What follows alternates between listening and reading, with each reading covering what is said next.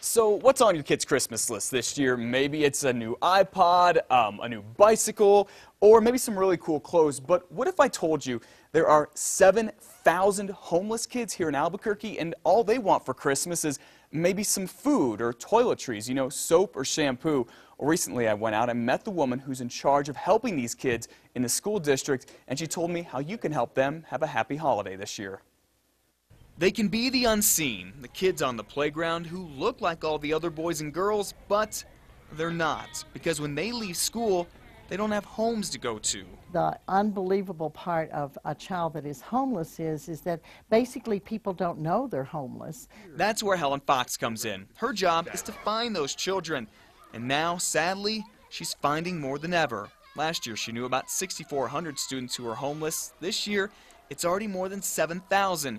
Growing by 100 kids every single week. It's a huge problem. And that's why Helen and her staff are trying to fill these shelves and cabinets, doing everything she can to help them. But it seems like you guys need a lot of the stuff that people with homes and who have jobs just take for granted that they can go out to Target or Walmart and buy. Right. Yes, that's true. We need things that normally you just pick up every week when you go to the grocery store. Things like food. Karen packs them up so the kids have something to eat while they're on break, and she's always looking for more. You know the type, anything non-perishable.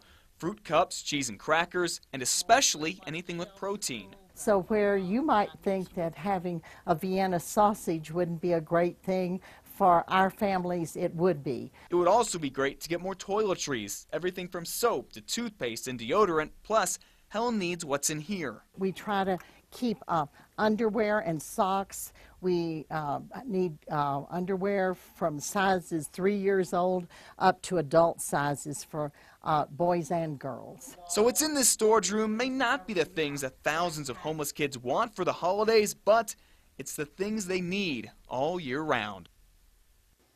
So Helen Fox and her staff says obviously these kids want gifts too. They're really taking anything for the holiday season. If there's any chance you can help out, you can log on to our website, krqe.com. Click onto the blog section. I just posted a link. You can find out more about Helen's program and how you can help the kids out sometime this Christmas or really any time during the year.